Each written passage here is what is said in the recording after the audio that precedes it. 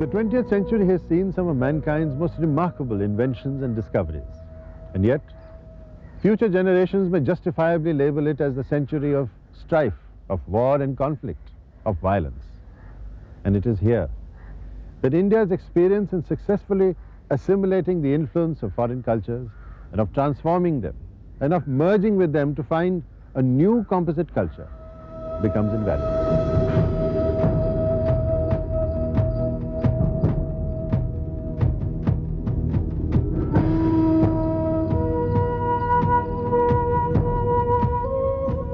India is a cultural collage, distinctive parts comprising a beautiful whole.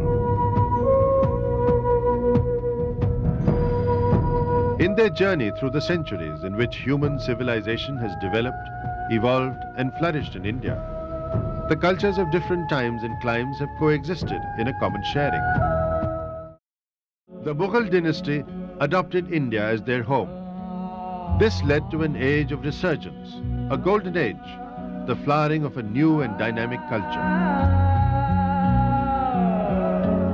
Islam comes with also an imaginary idea. It's the Garden of Paradise because it came from Iran.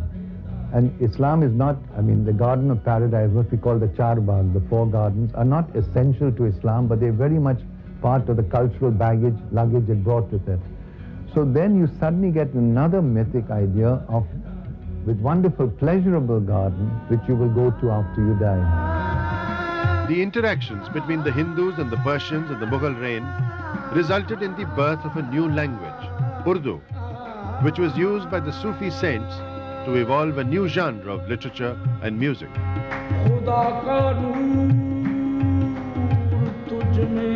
The Mughals also developed a unique cuisine, which contained elements of Turkish, Persian, and Indian cuisine.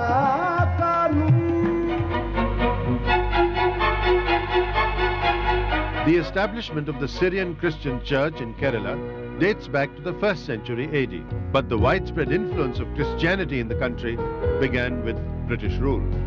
400 years of British rule in India brought together two diametrically opposite cultures and lifestyles and left both vastly influenced and altered forever. India emerged from British rule with a different perspective. The Western educational system helped bring about a desire for social reform and a feeling of national unity that had never before been part of the Indian psyche. It led to the formation of the largest democracy in the world. By 1961, the Portuguese had left India. St. Paul's Church is an example of Portuguese architecture.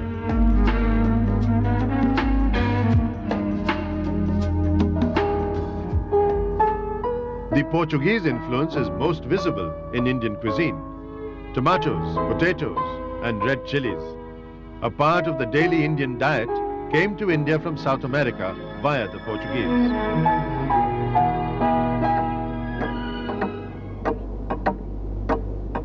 This clock at Jewtown, Cochin in southern India has seen a distinct community flourish and grow.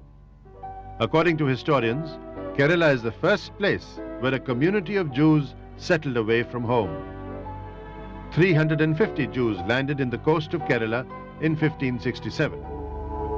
After the Second World War ended, trade slipped out of their hands and many Jews returned to Israel. But those who remain consider this land their home.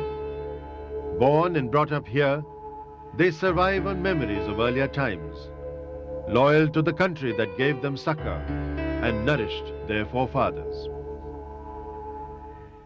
It is said that when the Parsis first came to Gujarat in western India, the king there was reluctant to give them land to settle down.